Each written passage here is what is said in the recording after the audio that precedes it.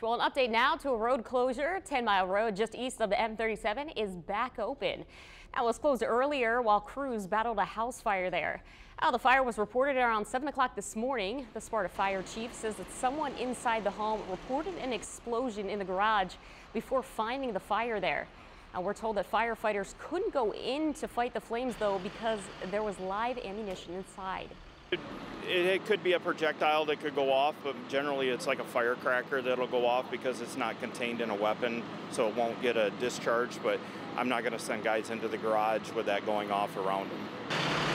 Now, the house was severely damaged by the fire. Thankfully, though, everyone made it out safely.